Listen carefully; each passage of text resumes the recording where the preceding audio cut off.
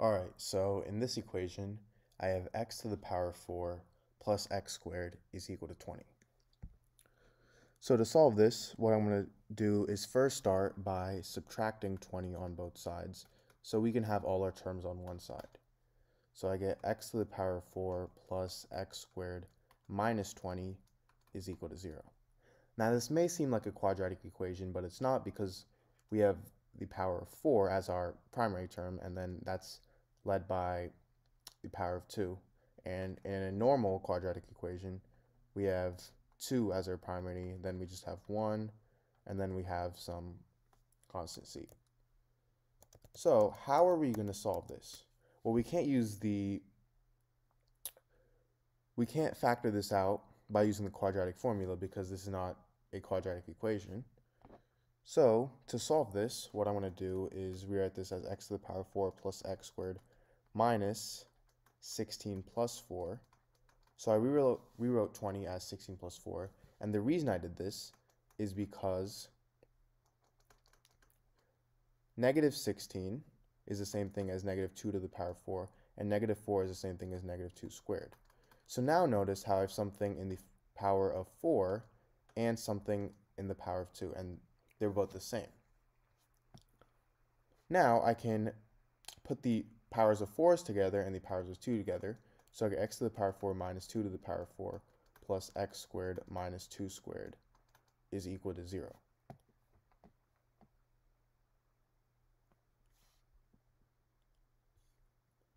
Now 2 to the power 4 is 16, and 16 is the same thing as 4 squared as well. So I get x to the power 4 minus 4 squared, and I have this plus x squared minus 2 squared. Now, if I have something in the form a to the power of m times n, this is equal to a to the power of m to the power of n. So x to the power of 4 is the same thing as x to the power of 2 times 2, which is equal to x to the power of 2 to the power of 2.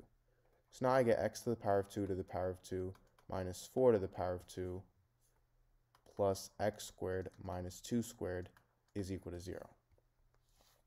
Now notice how everything is in the power of 2, and if I have something in the form a squared minus b squared, this is equal to a plus b times a minus b. So we're going to use this property on these two groups.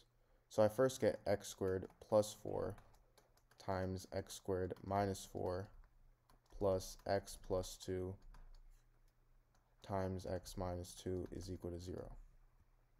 Now we can use this property again on x squared minus 4 by rewriting as x squared minus 2 squared. So that's going to equal x plus 2 times x minus 2. And I have this plus x plus 2 times x minus 2 is equal to 0. Now I'm going to factor out x minus 2, so I get x minus 2 times x squared plus 4 times x plus 2 plus x plus 2, which is equal to 0. And notice how we can also factor out x plus 2 as well.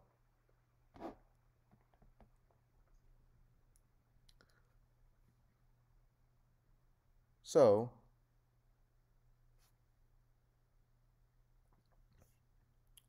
actually at the start, what we could have done is just factored x squared minus 4 out, but now we're going to factor out x plus 2 as well. So I get x plus 2 times x minus 2 times x squared plus 4 plus 1 is equal to 0. So x plus 2 times x minus 2, like I said, was x squared minus 4. And I have this times x squared plus 4 plus 1, which is x squared plus 5. Now this is equal to 0. Now this gives me two equations. I get x squared minus 4 is equal to 0, and I get x squared plus 5 is equal to 0. So for x squared minus 4 equals 0, I can add 4 on both sides. So I get x squared is equal to 4, and this is equal to positive or negative 2.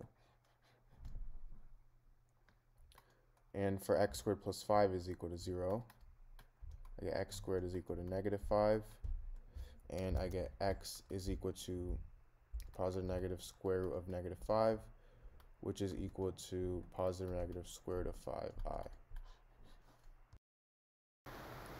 Alright, so in this equation, I have 1 to the power of x is equal to 3.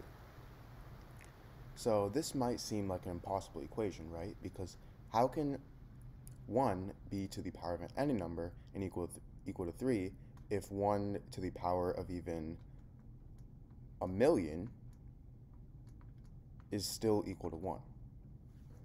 Well, let's try to solve this equation the way we would solve any other exponential equation. The first thing I would do is take the natural log, or ln, on both sides. So I get ln 1 to the power of x is equal to ln 3. Now, if I have something in the form ln a to the power of b, I can move this exponent b to the front, so this is going to equal b times ln a. In this case, I have ln 1 to the power of x, and I can move x to the front. So now I get x times ln 1 is equal to ln 3. And now if I divide both sides by ln 1, these two cancel out, and I get x is equal to ln 3 over ln 1. Now, if you guys already didn't know, ln 1 is equal to 0. So I get x is equal to ln 3 over 0, and you can't take any number and divide it by 0 because that's undefined, meaning this has no solution. So that method doesn't work. However, this just means that there are no real solutions. But there are different types of solutions. So what I'm going to do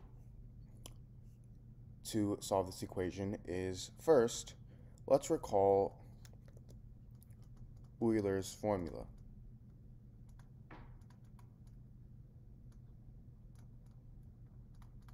And if you guys don't know what this is, it states that if I have something in the form e to the power of I times theta, this is equal to cos of theta plus I times sine of theta.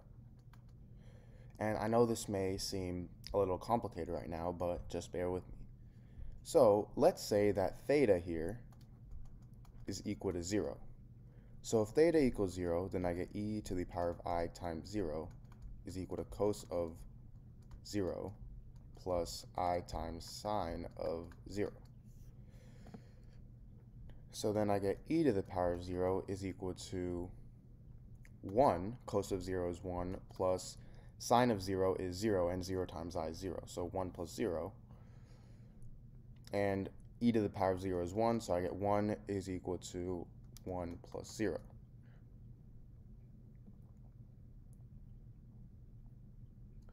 Now, what if we say that theta is equal to 2k pi? K being a constant, so it could equal any number, 1, 2, or 3. So if I plug this in, I get e to the power of I times 2k pi is equal to cos of 2k pi plus I times sine of 2k pi.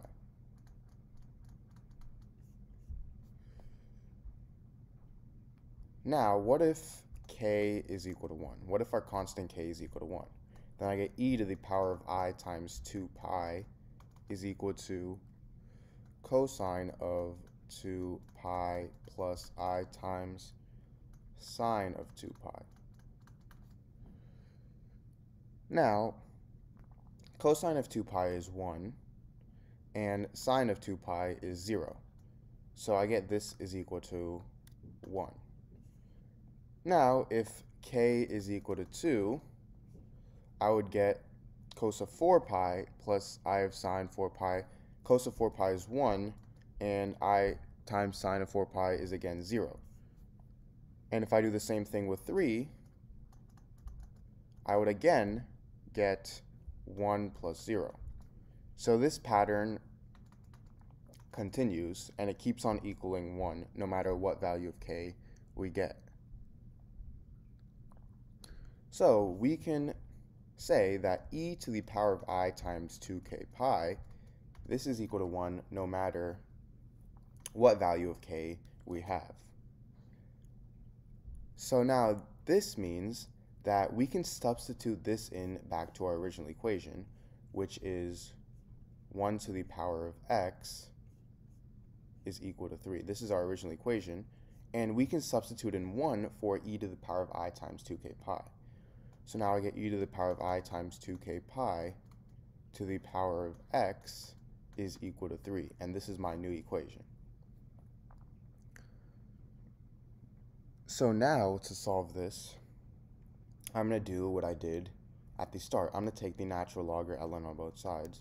So I get ln e to the power of I times 2k pi to the power of x is equal to ln of 3. Now, if I have something in the form ln a to the power of b, I can move this exponent b to the front, so I get b times ln a. In this case, I can move x to the front, so I get x times ln e to the power of I times 2k pi is equal to ln 3.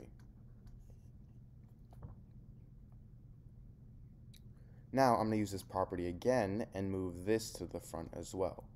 So I get I times 2k pi times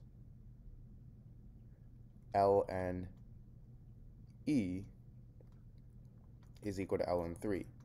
And ln e, these two cancel out.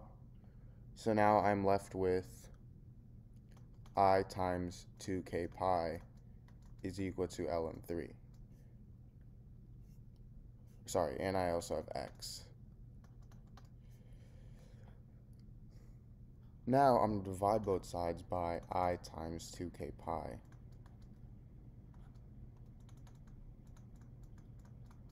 So when these cancel out, and I get x is equal to ln 3 over I times 2k pi. Now I'm going to multiply this by I over I, which is the same thing as 1.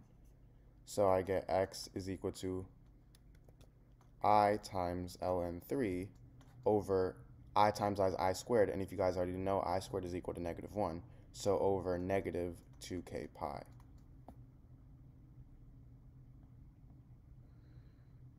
And